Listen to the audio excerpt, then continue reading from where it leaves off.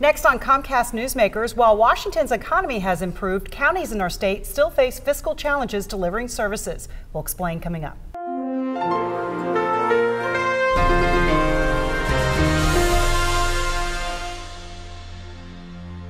Hi, welcome to Comcast Newsmakers. I'm Sabrina Register. Today we are in Tacoma at the beautiful Pantages Theater, and joining me right now is Eric Johnson. He is the Executive Director for the Washington Association of Counties. Thanks so much, Eric. Always good great to see you. Yeah, thank you. Thank you and Comcast for allowing us to be here. You bet.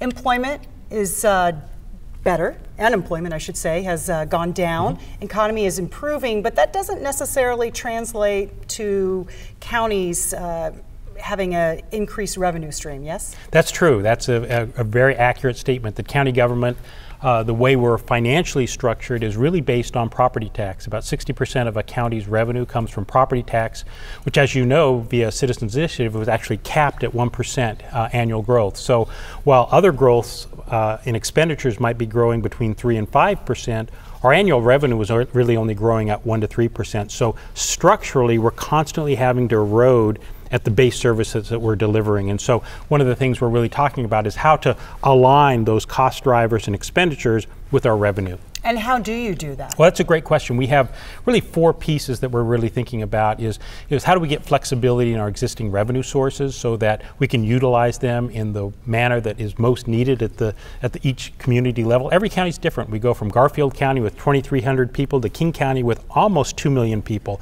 So we have significant differences. So one size doesn't fit all. We need flexibility for each jurisdiction to be able to meet its needs. We need diversity of that revenue, and we need elasticity. We need to be able to have a revenue growth that can meet the cost drivers, the expenditures that are constantly going up and are oftentimes out of our control.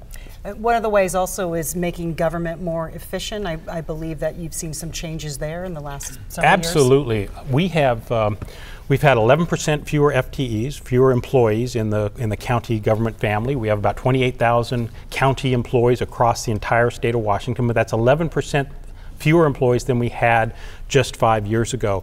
And so we've had to do a lot of things around efficiency. Is how do we become a more efficient and effective government? The lean government mode has been one of those, continuous process improvement. We've got a number of national leaders. King County, for example, under Executive Constantine and Deputy County Executive Fred Jarrett have really been taking the leadership role on behalf of counties in this area about how do we employ lean government processes to make sure that we're doing the most effective way to deliver that.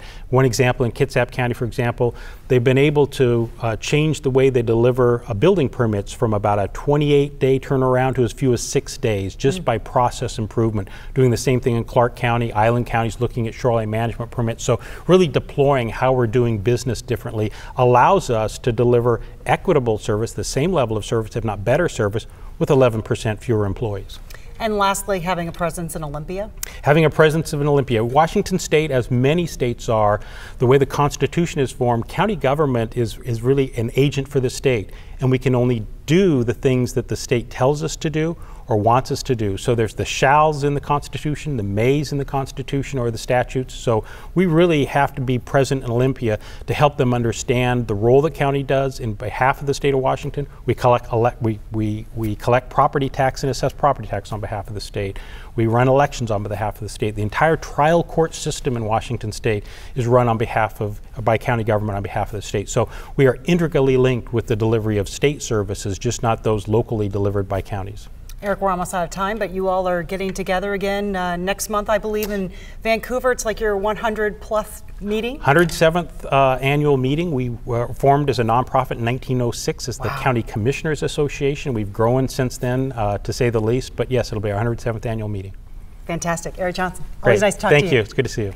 Thanks for watching Comcast Newsmakers. Headline news at the top and bottom of the hour.